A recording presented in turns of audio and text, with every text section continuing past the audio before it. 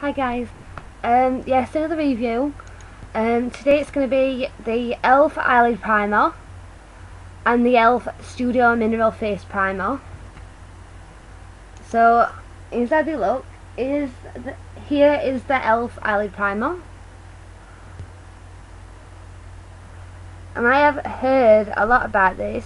I've seen reviews on YouTube, and I know that in America you can get it for $1. I can't believe that.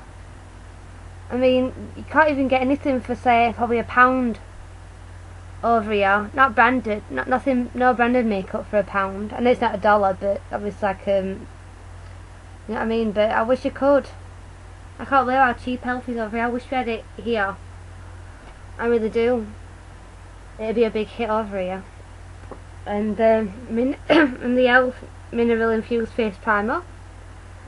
And I know people have probably seen a lot of reviews of this, but obviously not being able to get E.L.F over here and finally being able to try it out, I could not just not do a review. I mean, there is people who do watch my reviews. There's not many, but and they are from the UK, so they will probably not even heard of E.L.F, or let alone have tried it.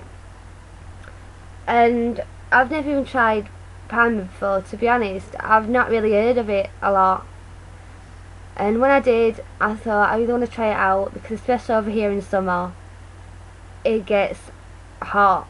Well, when it does get hot, you sweat and your makeup probably just like melts off, and it's not nice. And obviously you want to keep your makeup on, and I thought maybe try primer, see if it actually works. So we'll talk about this one first. And I just love how it comes in this like plastic bottle, but it looks really professional, and it looks really cute as well. So, and I love it how obviously it pumps out, but when you put it on your hands, it looks like a gel form, but when you feel it's like a dry, it feels dry. It's hard to explain, but it's like talc is dry. It's like that kind of feel, but you only have to use the tiniest pump. When I first used it, I thought, well, you'll need probably a full pump for your face. You don't. You need a tiny little amount, probably like a pea, size of a pea, and it works it all over your face, and it is really good. You don't have to use a lot at all. The only thing that annoys me is when you're pumping it down, you can't like, it's hard to, what's the thing, I can't think of what it's called now. It's hard to stop it when you've got enough sometimes, but that's the only thing I can really complain about, that it does, obviously it's hard to stop the pump when you want to stop it. So, but everything else, it just keeps my makeup on, and it actually makes my face look more softer. My skin looks a lot more softer as well, which, yeah, I think that's really good. Because obviously you can't buy it here, it actually cost £8.70, and for postage it was £2.17. Now I understand why, because obviously postage is a lot of money, so I can understand, and altogether it's about £10. So I guess it's not too bad. I mean, I've seen a lot more primers what are really expensive, what are a ridiculous price, so for a primer I think that's good. And going on to the E.L.F eyelid primer, again, first time I've ever used a eyelid primer, and obviously with it being hot, when it's hot here, and obviously you do sweat, your eyeshadow gets creases in it, obviously. But with this, I've not had any creases since I started using this at all. You only need a bit, again. It just comes out like that.